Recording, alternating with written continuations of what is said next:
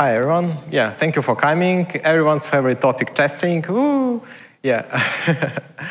So, yeah, this is the last session before the break. So, I want to make sure that we run it smoothly, so we have extra time for both discussion and coffee.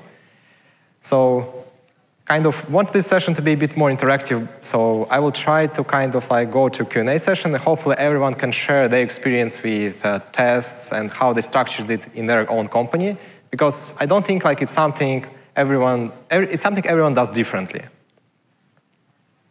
So, okay. Yeah, so I will start by covering how different pipelines for training model in the cloud and deploying it to edge can look like.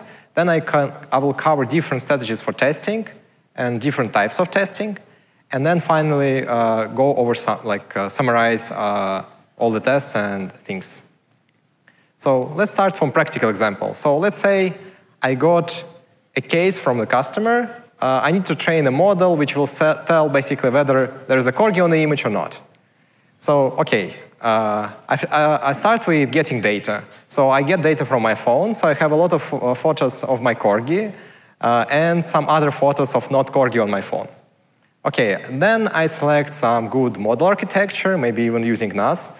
And after that, I train the model on my data, which I found.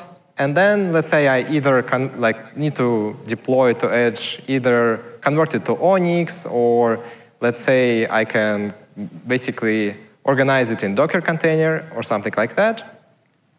I run it on the edge. I give it photo of not corgi, but German Shepherd, and it returns corgi. So why did it happen? So could be that data preprocessing between cloud and edge is different. Maybe inference framework has a different version, and I didn't know that, and it doesn't support model fully. Or NPU drivers are not backward compatible and drop some of the tensors, something which never happens in production, obviously. Or data drift happened on edge and I didn't know that. Or training set wasn't comprehensive enough. So usually proper testing can solve most of the issues above, not all though, but at least what it can help with is removing false leads. So you can easier triage the issue.